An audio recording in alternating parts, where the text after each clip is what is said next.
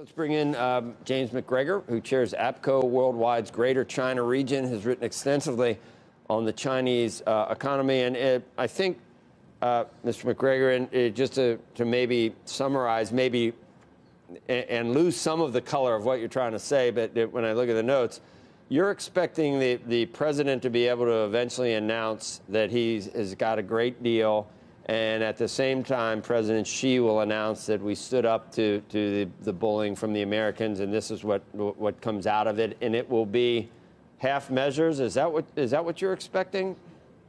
Well, both sides have to climb down because this has gotten ratcheted up so high, and they're both feeling it politically, and both economies are feeling it. So if we can do a deal that just brings down the boil, China buys more goods, maybe they drop a little bit on the technology restrictions, and just to bring it down to then have more talks going forward, because right now we're kind of frozen. I mean, the U.S. ask is China change your system. That's not going to happen.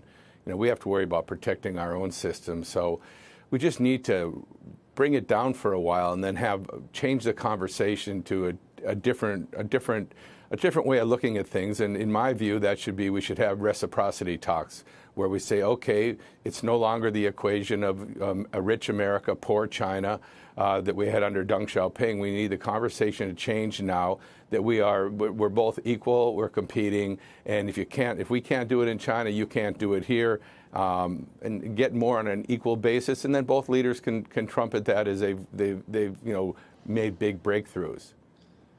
Yeah, that's the issue, I guess, I guess the point you're making is that China has done well, and it's almost systemic, some of these practices, and they're unlikely to change.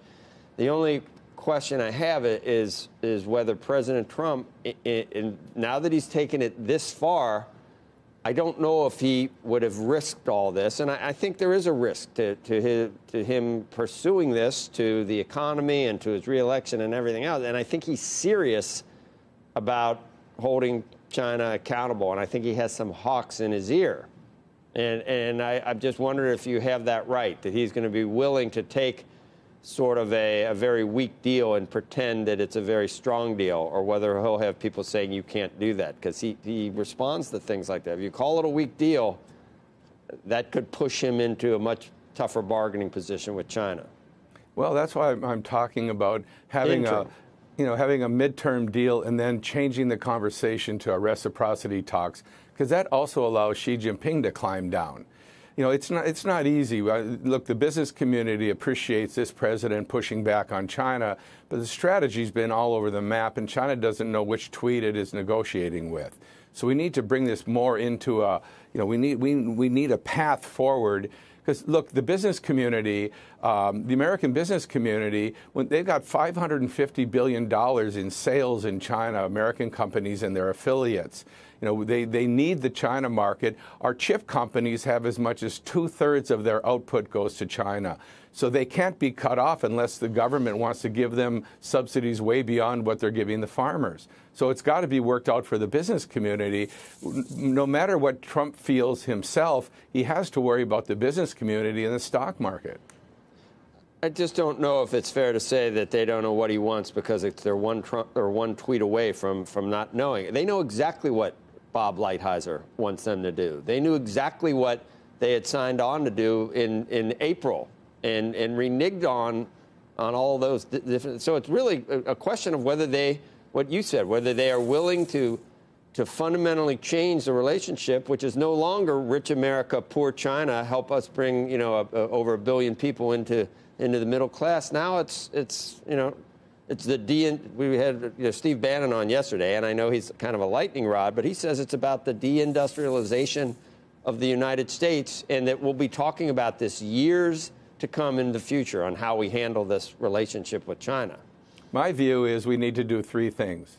We need to protect ourselves. We need strong export controls on technology that matters. We need to be very careful on allowing Chinese mergers and acquisitions and investments. We also need to open up our doors to talent. We need to give PhDs in the hard sciences, staple a green card to their diplomas.